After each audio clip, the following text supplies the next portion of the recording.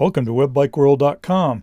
This is a quick look at a few of the features of the new Cardo Scala Rider G9 motorcycle intercom communication system. For the full review, more photos, and all the details, please visit webbikeworld.com. The Scala Rider G9 is one of the most anticipated motorcycle intercom systems of 2012, and it's finally here. We previewed the G9 at the 2011 EICMA show from Milan, Italy back in November of last year, and followed that up with a report from the Cardo Wireless Research and Development Center in Tel Aviv, Israel just after the show. The G9 is loaded with features, and it's supported by a new online Cardo community, which allows G9 owners to set and change features, download firmware updates, connect with other G9 owners, and more. The G9 is compatible with the G4 and the Schuberth SRC intercom systems, which are made by Cardo for Schuberth. So let's take a look at just a few of the basic features of the new G9 intercom. The G9 helmet mounting system is similar to the mount used on the Scala Rider G4 intercom. This is the power set dual pair, and each intercom module slides into the receiver for a solid fit. The G9 also has the flip-up antenna from the G4, which increases the range to approximately 1.6 kilometers or 1 mile. In the power set box are 2 cloth bags to store the intercom modules, 2 USB wall outlet chargers and 2 USB cables, 2 plastic bags with extra microphone wind socks and an alcohol prep kit.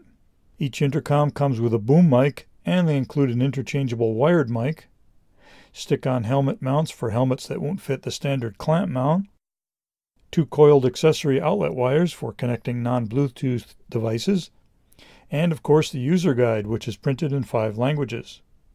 You really should give the manual a careful read as you work your way through the many features of the G9, but one nice thing about modern motorcycle intercom systems is that many of the features and button pushes have become standard, so it's not that difficult to figure it all out.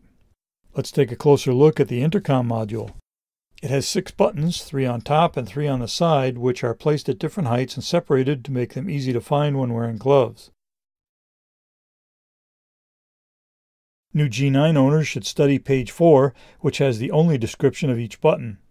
Memorize the button names and you'll find it a lot easier to work through the rest of the owner's manual, which refers to the buttons back on page 4.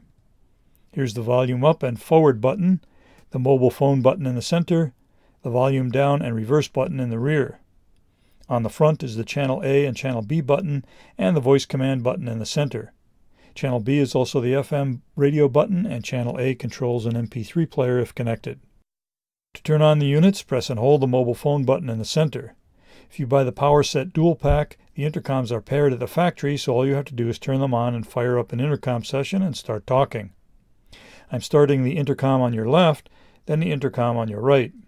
I had my mobile phone on already, and it was paired, so you can hear the voice notification system letting me know that the phone is already paired. Mobile phone connected. Then it lets me know that the intercoms are paired and ready to go also. Rider A connected.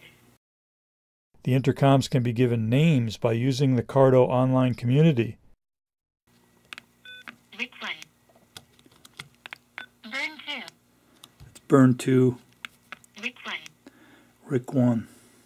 The intercom names are used in a group setting. Your G9 buddies can actually call you by selecting your name from a buddy list. If you meet up with a G9 owner on the road, you can use the neat flash pairing function to pair the intercoms.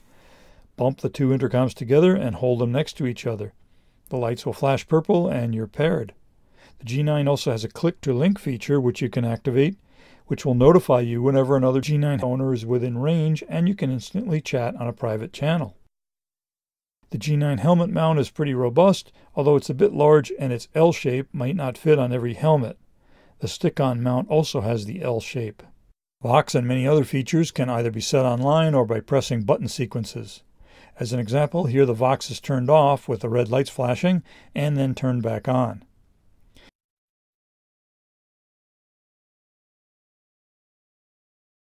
We had no problems at all quickly pairing the G9 with other Bluetooth devices.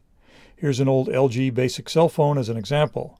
Press and hold the mobile phone button on the G9 to initiate the pairing mode, then place the cell phone in search mode and the 2 pair up very quickly. The G9 has A2DP stereo, GPS, and MP3 support, automatic gain control, Vox, and voice command operations. Too much to show you all here, so be sure to read the full webbikeworld.com review. Here's the FM radio feature. Reception will vary, but stations can be set or automatically searched as you move in and out of range.